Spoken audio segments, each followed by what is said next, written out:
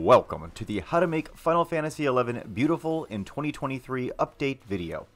Now for each of the last 3 years, I've come out with videos that assist people with trying to make Final Fantasy XI look as good as possible. Now last year's video introduced an all-in-one pack that had everything you needed to get your vanilla game updated. Now I have been able to keep these packs updated so they are still valid and are the packs that I recommend you use in 2023. So if you have yet to modify your install of Final Fantasy XI using my all-in-one packs, I suggest you watch the video linked at the end of this video and in the description of this video before following the update advice that I'm about to give. Now I wasn't actually even going to release an update video for 2023, as there really weren't any changes that would alter the advice given in last year's video. However, Radial Arcana, one of the main contributors to my all-in-one pack, released an updated version of XI View that I really think adds a new level of detail to the game and its interface. These changes may not be preferred over last year's by everyone though, so I chose this year to simply release an optional update pack and video so that people could choose whether they wanted to implement this new look or keep the old.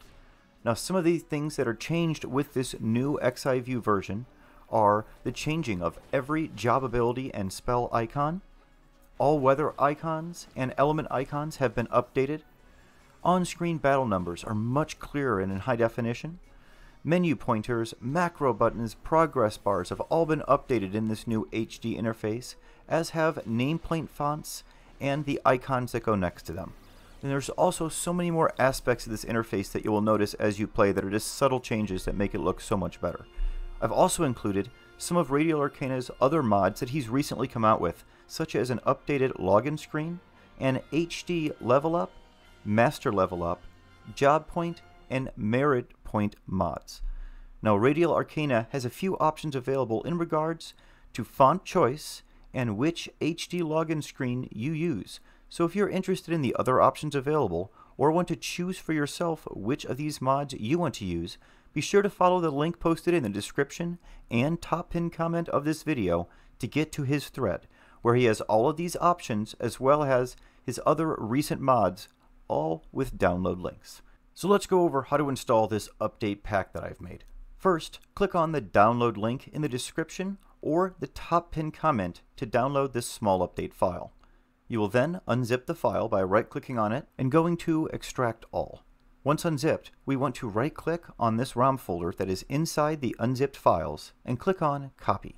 We now want to navigate to our Windower 4 directory and then go to Add-ons, XI Pivot, Data, and then the DATS subfolder.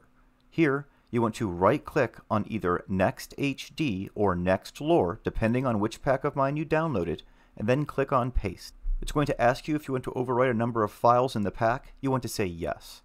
Next, we need to update the 2 files that are loaded before XI Pivot loads. To do this, we highlight both these files of 50 and 51.dat, right-click, and then select Copy.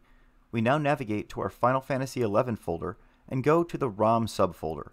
Right-click on the 119 subfolder and then click on Paste. You will then need to confirm that you wish to overwrite the files. Once you hit yes, your game is now updated. There are 2 additional things I want to mention though. The first is when Square does updates, they occasionally overwrite one of these 2 files that we just copied into that 119 folder. So if after an update you notice that the master stars above people's heads have gone back to that vanilla look, you will want to recopy those 50 and 51.dat files back into this 119 subfolder to regain the HD UI look. The second thing I want to mention is you have a choice on how your chat and menu fonts look.